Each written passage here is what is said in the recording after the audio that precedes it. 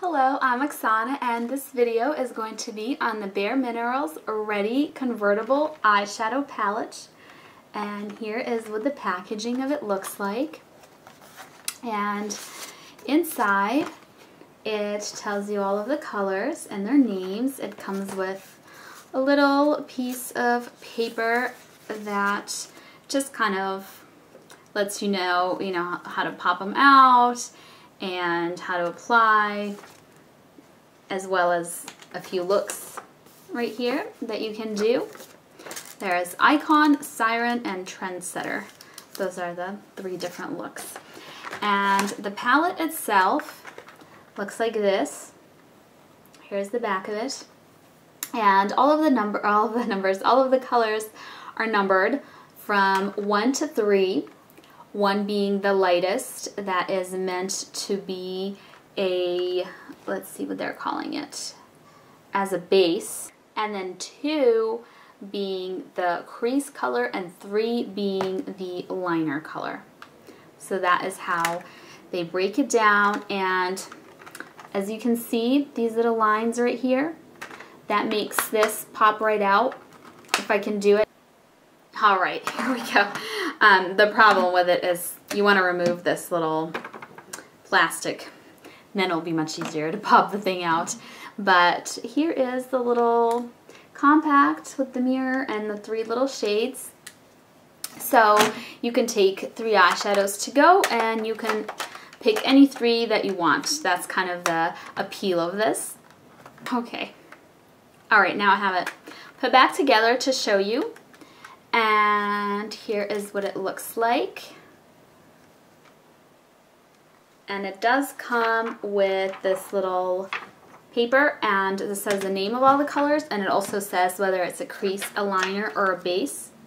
So first of all, as with all the other ready eyeshadows that I've tried for from bareMinerals, I think that these are excellent quality. I think that they're soft and buttery and pigmented, and I just really like the quality of the shadows. I think that this palette is a really good deal because these are much larger, these little squares.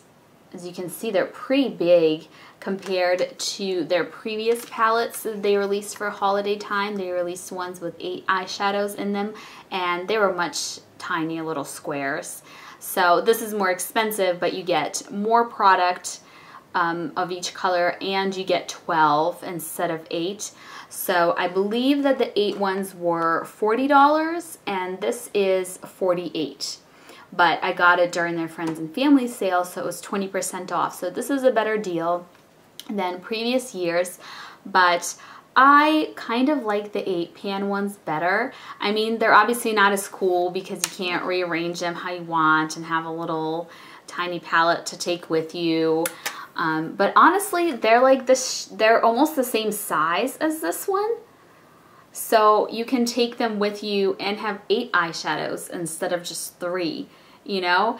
So this is kind of fun and cool, but I don't like it as much as the Ready 8.0 eyeshadows that they have had the past 2 holiday releases.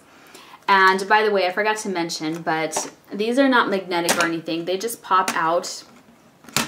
I don't know how well you're going to be able to see, but there's like these little ridges on both sides, and that makes them just kind of pop in and out. So it's by force that they're popping out. There's no magnets or anything like that. And another thing that I don't quite like as much about this palette is the choice of shades. So some of these colors they're either really dark or really light. So these are all really light, and then these are all really dark. But this purple is supposed to be a crease color, like a medium color, where I think it's almost as dark as some of these other ones. And then same with this green. And these 2 are really the only like actual medium toned shades. I just don't think that you need that many super dark shades I know that somebody might prefer a dark black versus a dark brown versus a navy versus, you know, a green versus a purple, but I don't think that one person will use all of these different dark liner colors, and also using a really dark color as a liner, it'll take a long time for you to use it up, you know, because you just use a little bit. Even if you use it not just as a liner, but like in your outer V, it'll still take a long time, whereas some of these lighter shades, they'll get used up much quicker. And the lighter shades are actually all, not all, but 3 of them are very similar. I feel like they could have made them a little bit different from each other. So there's these 2 pinks right here, and one is a little bit more kind of peachy, whereas the other one is lighter. But you can see that they're similar. One's a little bit more metallic too, whereas this one is kind of more of a suede type shade. And then the 3 kind of ivory type shades, here's what they look like. They are pretty similar as well. You do have 2 of them that are matte, and the 2 mattes, one is a little bit lighter and a little bit peachier than the other, but other than that, I'll show you more official swatches in this later on, but they're very similar. And then the only non-matte one of those ivory shades probably looks the lightest because it has like a little pearly reflection to it, but they're just all so similar. I just think it's kind of an odd choice of colors for a palette, like very, very similar light shades and then just very, very dark shades, you know? And there is a little bit of color with that purple and green if you wanted to add a pop of color, but look how dark they are. I mean, this wouldn't be much of a, you know, colorful eyeshadow look. It's more like a smoky dark look with a little bit of color to it. They are all pretty and they're nice quality shades, but just for me personally, the choice of colors isn't doing it for me. It probably would have been better to have just like a very neutral, natural palette, and then more of like a funky, colorful palette. I know that personally I would have liked that better than trying to please everybody and forcing, you know, all these different colors. Like, we must have a brown and a black and a navy and a purple and a green, you know, to just cover all our bases. And then just 2 kind of mid-tone neutral brown shades, one a little bit warmer than the other.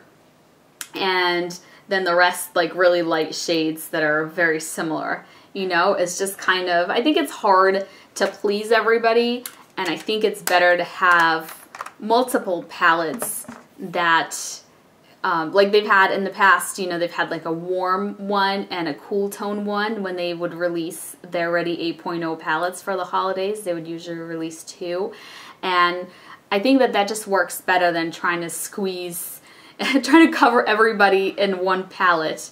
So that's just my personal opinion. If, you know, there's definitely going to be some people that all of these colors appeal to you, and that's, you know, great. But for me, this isn't my favorite palette from them. I do think it's unique and innovative with the convertible aspect of it. And I do think that the eyeshadows themselves are really good quality, but I probably would have preferred a different mix of colors. That's all I'm trying to say. So now I'm going to show you the swatches of all of these. So here are swatches, indoor lighting. First are the 2 matte shades, Stealth and Daydream. Next are the 2 light pearly shades, Mixologist and Muse. Next is a slightly deeper pink shade called Custom Made. Next are Hot Commodity and Embellish. Hot Commodity is kind of a metallic, very warm brown, and Embellish has a more visible shimmer in there, and it's not as warm. Next is Max Volume, a blackened, very dark green, and then In Vogue, which is that dark yet a little bit vibrant, still purple. And last are Perspective, Maven, and Panorama And those are the matte or nearly matte, very dark liner shades, brown, navy, and black, although the navy in certain lighting it's kind of hard to tell that it's navy. It almost looks like a very dark gray. So that is all of them. Here is what they look like. So here's what these look like outdoors in the sunshine.